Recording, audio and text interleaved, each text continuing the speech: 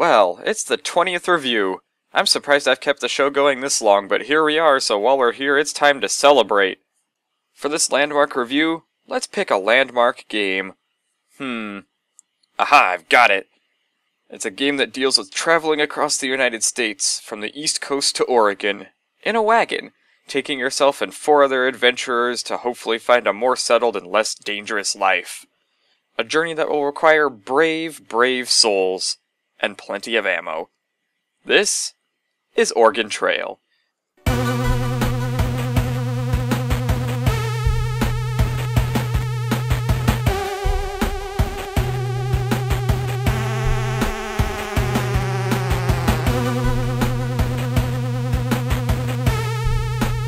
Wait, what? What's that dirty look for? Oh, you thought I said Oregon Trail. Haha, psych. Oregon Trail was developed in 1971 by the Men Who Wear Many Hats as a training tool to prepare children for the impending zombie apocalypse. Or at least that's what the website says. Actually, Oregon Trail started off as a free Flash game released on Halloween 2011, and it evolved into the more fleshed-out Director's Cut in 2012, 6 months later, which is what I'm reviewing. Also, the original Oregon Trail is actually called The Oregon Trail, just for information's sake. Not that anyone cares, you'll still call it Oregon Trail, and I'll still call it Oregon Trail, just because it's easier. And another thing, Oregon Trail kinda goes for the retro feel, and while the graphics are very reminiscent of the Apple II, the sound is much more modern. Just to let you know. Not that it's a bad thing, but I'm still pointing that out. Also, a real Apple II would never run at 30 frames per second, but I digress. Basically, Oregon Trail is like the original Oregon Trail, but with zombies. But don't dismiss the addition of zombies as a completely minor addition. The zombies and much more dickish survivors actually introduce different mechanics to the game, keeping this from being a complete Oregon Trail clone.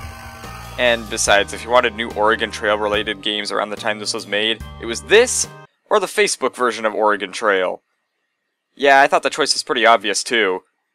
The basic idea, though, is the same. You're going from the East Coast clear up to Oregon in a wagon. In this case, it just happens to be a station wagon. You travel with 4 friends, family members, or just random people you feel like traveling with. Me, I'm taking my friends with me. Because if I'm gonna take anybody with me, it's gonna be my friends. A tiger, 2 foxes, and a lemur. Suddenly the little mousey doesn't feel that safe anymore. Anyway, starting up the game, you're fighting off some zombies, probably from your house. You run out of ammo very quickly for some reason, and you're saved by an old priest named Clements. If you weren't, for some reason, dumb enough to only carry 4 or 5 bullets around, you wouldn't need saving. But, cutscene incompetence aside, you introduce yourself, tell him who you think you can count on, which is all basically your character entry, and then you go and find a working station wagon, barely working, and head to Washington, D.C. For some reason, poor Clements has all kinds of things happen to him in that short little drive. Broken arm, dysentery, and bitten by a zombie. DC is supposed to be a safe haven, but if you know anything about zombie stories, the first place you head to get to safety is never safe. In this case, it happens to be the exact opposite of safe. The government has declared Washington, D.C. a Class 3 biohazard and decided to nuke it. You'll actually notice it seems to be their standby solution. It's the reason the Central Plains is now a fresh nuclear wasteland and the reason for the roundabout route you have to take. And the Central Plains will undoubtedly be the setting for a Fallout game now. So, Clements gives you his journal so you have some tips on what to scavenge, and depending on difficulty, you have a certain number of hours to gather your initial supplies while Clements goes to look for your friends. Anywhere from a plentiful 18 hours on easy, to 12 on normal, 8 on difficult, and a very scant 4 on suicide. You know me, I have to make up a reason for why you only have 4 hours to gather supplies on suicide. I have to imagine you had a big huge party last night, you know, hangover and whatnot. You slept in too late and you only realize the zombie apocalypse is happening as you wake up in the middle of the day. You rub your eyes, make sure it's not a hallucination, and then you haul ass to Washington, D.C. Either that, or the current US administration is just really, really eager to fling the nukes around. With Obama's viewpoint, it's probably not that administration, so this has to take place in a different time period. Your difficulty also seems to affect the spawn rate of items when you're scavenging. It might also affect the frequency of random events, but I don't think it does. They just tend to affect you a little more when you have less supplies to work with. The good events feel even better, and the bad events really, really suck. Especially losing something like fuel or medkits. As for what to scavenge at the beginning, well, you absolutely need fuel to move, so there is that. And you have to have some amount of ammo to survive the zombies. But aside from that, what you gather to start with is your personal opinion. I say you don't need initial food or money, you can scavenge it along the way. Medkits and car parts are both useful, as well as making good trading items, and you can't just randomly find them. Well, you can find any item randomly, but not reliably via scavenging. If a car part breaks and you don't have a spare, you have to hope you can get a good trade for one. The scavenging works a lot like the hunting in the original Oregon Trail. You move around with the keyboard and you use the mouse to shoot. You kinda drag with the mouse to shoot, it takes a little getting used to. Unlike the original, you need not fire a bullet to collect anything. In fact, if you go during the low activity midday hours and you get lucky enough to avoid the zombies, you can end up using no bullets while you're scavenging. If you happen to run into the zombie hounds or bear though, you might be using a few bullets. The dogs can be killed and pretty much have to if you don't want to die. The bear cannot. If you trap the bear behind a tree or a wall, you don't have to waste too many bullets slowing it down. Also, there is a lot of references to other zombie movies and games in this game. The most obvious one once your friends join the party is Shaun of the Dead, but I'm not very well versed in movies, mostly games. I mean, I'm the gamer mouse, I'm kind of a game nut, but we'll see what references I spot along the way. When you're done getting supplies, you find out Clements is concerned about, well, turning Zed. So he asks you to put him down, letting you keep his journal for help along the way. After capping him in the head, or if you're feeling like a jackass, in the balls, you and your party start your long, perilous journey towards Safe Haven in Oregon. No, not a safe haven, the place is called Safe Haven. Unfortunately for you, as I kind of hinted at earlier, your station wagon is a total lemon, so you continue to have to repair it with scrap. What is scrap? I don't know, I just imagine the whole car is made entirely of duct tape by the end of the game. You know, like that Mythbusters episode. Unlike the original Oregon Trail, your pace affects your car, not your party. The faster you go, the faster your car breaks down, but you use the same amount of fuel per hour no matter what your speed is, so going faster is more fuel efficient. So use more fuel or use more scrap. Pick your poison. Now, your own health and how zombification works in here is a little bit strange. Just like the original Oregon Trail, different random things can happen. Broken limbs, diseases, or in here, things like bandits and zombie bites too. Luckily, no one seems to just wander off and disappear at random, so this game seems a little less cheap than the original. Just like the original, your party's health goes down a set amount every tick. In the original, every day, in this case every hour, depending on the ration size. If you're using large rations, none at all. But you have to have a lot of food for that. If they're sick, have the zombie virus, or both, their health goes down faster. Other injuries just immediately take a chunk of health away. Resting will recover everyone's health, much more so if you're at a landmark or city. Except for your own health. Your own health is a little bit of a strange case, it doesn't go down naturally at all. In exchange for this strange ability, your health doesn't increase naturally either. You can only heal via medkits, and yes, they look like the medkits from Left 4 Dead. I think if you're the last one left, your health might work like normal, but I've never been in a situation that dire in this game before. If someone runs out of health, they become incapped, and the only way to get them back is with a medkit. I'm not sure what happens if you leave someone incapped for too long, but it's probably not a good idea, what with the zombie virus going around and all. Also, they use more food when they're incapped according to a stranger I talked to, so there is that. If you, the main character, run out of health, it's all over. Game over. Which really sucks. You should be able to play as another party member. I hate games that do that. If you're dead, there should still be hope for the other people. Strangely enough, getting the zombie virus is actually a strangely minor thing. In terms of health, it's basically a minor illness that you have all the time. There's only a risk of someone with the virus becoming a zombie if they're incapped, so now it's an even worse idea to leave them that way. If you can't heal them and they've got the zombie virus, you probably have to put them down. Yes, you can kill your party members in this game. Yes, you could do that while they're healthy, but why would you do that? You bastard. I don't care if they digged around with a muffler and broke it, or sat on a tire so hard it's unusable. What? How do you... But... What?